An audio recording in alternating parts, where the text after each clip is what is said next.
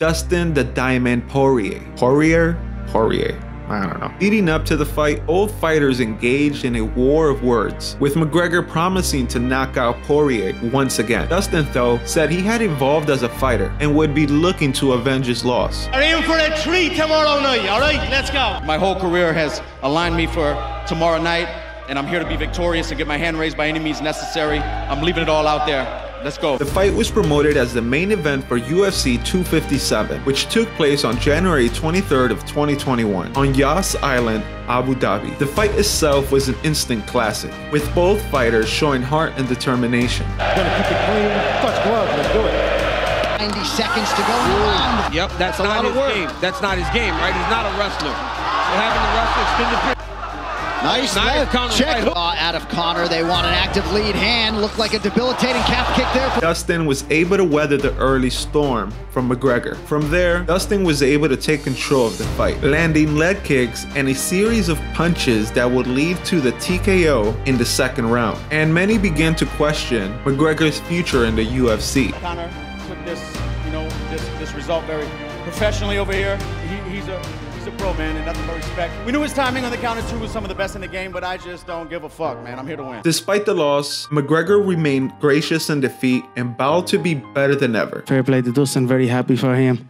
Very happy that I got to compete in these times and come back my 11th UFC main event, and that's it. The build-up to the third fight between McGregor and Poirier is nothing short of spectacular. The two fighters would go again at each other on social media and at press events, with this time McGregor taking the trash talking to a whole new level, or some would say lower levels. McGregor at one point even made comments about Dustin's wife. Your wife is your husband.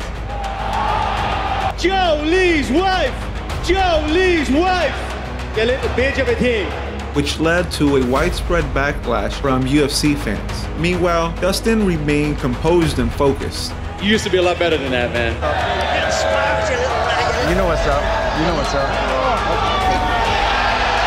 Like all Conor McGregor fights, the anticipation to this fight was at an all-time high. Fans and experts alike anticipating what would be an epic showdown. The stage was set, and fight fans around the world were ready for what was to come. The fight started out with both fighters throwing hard shots, with McGregor looking sharp and accurate with his striking. However, Poirier weathered the storm and was able to take over the fight. Ultimately, the fight would not go the 5 rounds, and Dustin would win via TKO after McGregor had injured his leg. The injury was a gruesome one, and McGregor was unable to continue fighting. At the time, he would not know it, but McGregor would ultimately be breaking his leg. The fallout from the fight was intense. Wife is in me DMs, hey baby, hit me back up on chat you later on. You're looking big, you little hoe. I'm sure you'll be back, and I'm sure you're gonna want Dustin again, and I'm sure he'll oblige you.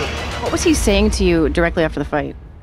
He was saying that he was still saying he was going to kill me and stuff. Go back and look at the video. The guy sitting on this, he was After the loss to Dustin, McGregor would undergo surgery to repair his injury, and he would be transported to the nearby hospital for medical attention, where he underwent a 3-hour-long surgery. McGregor was later discharged and was sent home to recover from the injury. Following his injury and recovery, McGregor announced he would be focusing on his recovery and return to the octagon as soon as he was medically cleared.